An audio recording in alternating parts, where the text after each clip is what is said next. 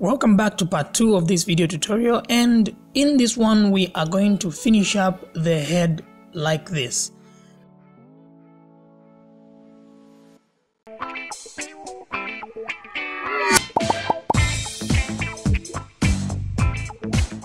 Okay, so this is where we left off our character in the previous video. I'll select the edge mode, select the edges on top of the head like so. I'll push E for extender. I'll drag it on top like that. T to move. I'll remove the sub patch. I'll select the edge mode, and then I want to stretch these out and I want to straighten them. So you hold down Control and pull down. Then I'll align them like that. E for extender, and I'll drag it going up following the forehead shape. I'll straighten these out a bit. As you can see, the shape of the forehead is not all that, so I'll just put some of these polygons in front.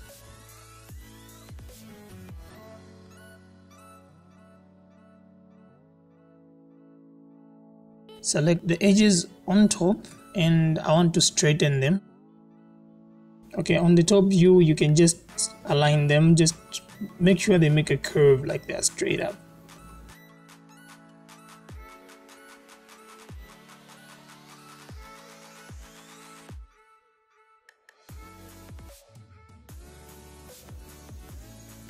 Okay, like that, looks much better. Select these edges, the top edges again. E for extender, and I'll drag it going up following the forehead shape. Just bring it up to the top. Y for rotate.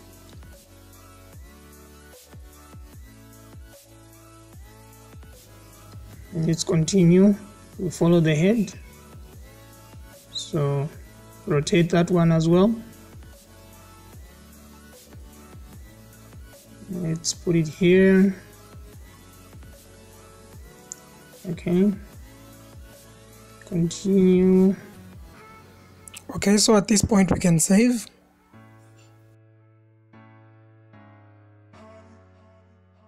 Okay, this looks good. I'll move some of these points up.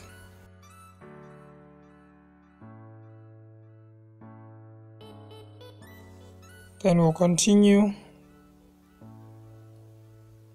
Extrude, rotate until we reach the bottom of the head.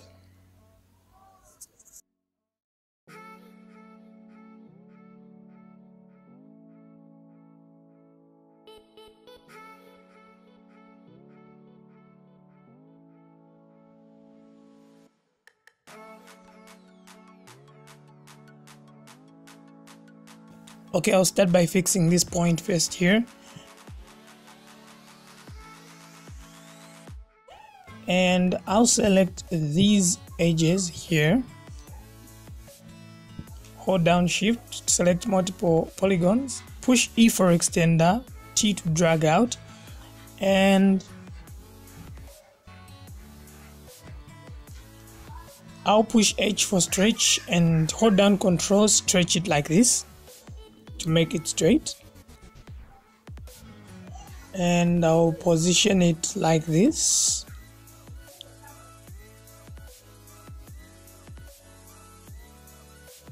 Okay, so we'll zoom in.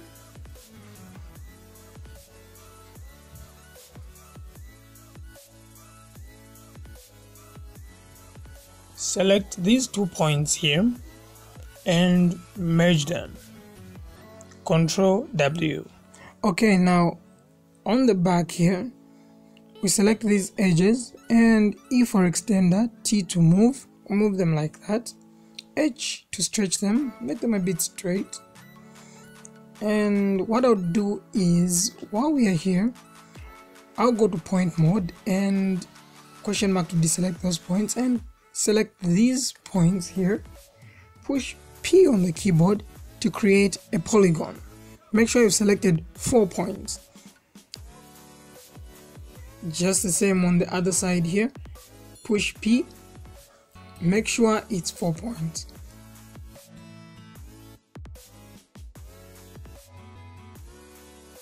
Okay, I'll straighten them up like this.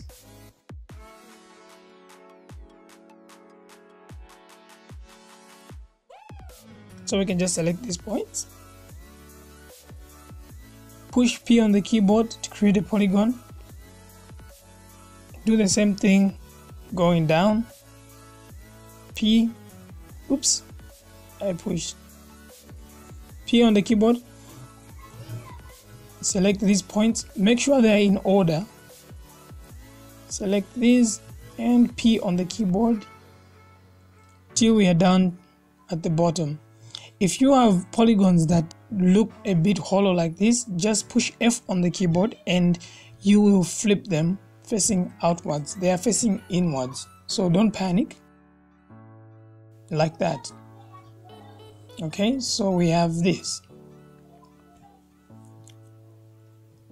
Okay, so what I'll do is I'll select these, make sure you're in polygon mode or edge mode, select these edges, straighten them up, and let's bring them up, because what I've noticed is these lines are actually bent, so let's try to straighten these lines up. Let's bring it up like that. Okay, drag this one up as well.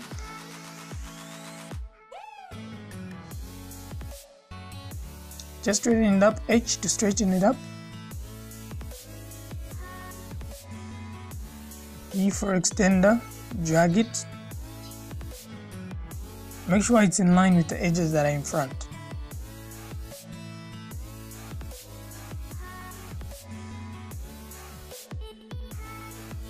Okay, so we still have these polygons here that are still facing inside. Oops, there's one here that I did not put a polygon on. So I'll zoom in and go in point mode. Select these points here and push P on the keyboard. Okay, you might not see anything happening, but if you go in polygon mode, you see there's a polygon there. Select all these polygons and push F to flip them. The other side is just fine. Okay, now to put polygons on the lower part. So we zoom in, select these, oops, let's go in point mode, select these points, turn on symmetry, don't forget symmetry. Make sure you're selecting them in order and push P. Oops, I didn't select them in order, so that's what happens. Select them in order, like that, and push P on the keyboard. So if they are not showing, just make sure you're in polygon mode and flip them. Push F on the keyboard. Same thing with the ones on the bottom. Point mode, select the points in order and push P on the keyboard. Go to polygon mode and push F. Okay, so we have the head like this, except now we need to move the points one by one in order for us to get the round shape of the head. So I'll start by selecting this edge and select loop. And while I have this, okay, now I can see where the points are. So I think I'll switch this to point mode. I'll go to selection, convert to point mode. Then I'll start moving these one by one. So this process takes a long time. So what I'll do is I'll speed it up and I'll show you once I'm done.